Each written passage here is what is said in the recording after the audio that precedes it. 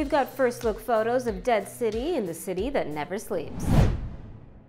Hey y'all, Janelle Dion here, alive from New York, and you're watching Collider News. New York Comic Con is coming to a close, and the cast of AMC's hit flagship series The Walking Dead has left fans with something to live for. On Saturday afternoon, Scott Gimple, writer, producer, and chief content officer of the series, joined the cast for one last panel to discuss their 11th and final season. In addition to giving a sneak peek at this week's upcoming episode, stars Lauren Cohan and Jeffrey Dean Morgan, who play Maggie and Negan, and who will also be serving as executive producers, revealed first-look images from their spin-off, The Walking Dead: Dead City. The photos show several shots of Maggie and Negan navigating the streets of a post-apocalyptic Manhattan where the series is said to take place. Maybe just wondering where all the rats went? Plot details have not yet been shared, so let us know in the comments if these photos spark any theories for you. This one has to be Maggie taking out her frustration on the New York subway. Dead City is set to premiere in April 2023, but in the meantime, catch new episodes of The Walking Dead's final season on AMC and AMC+.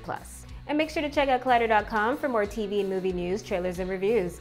I'm Janelle Dion, thank you for watching, and we'll see you next time.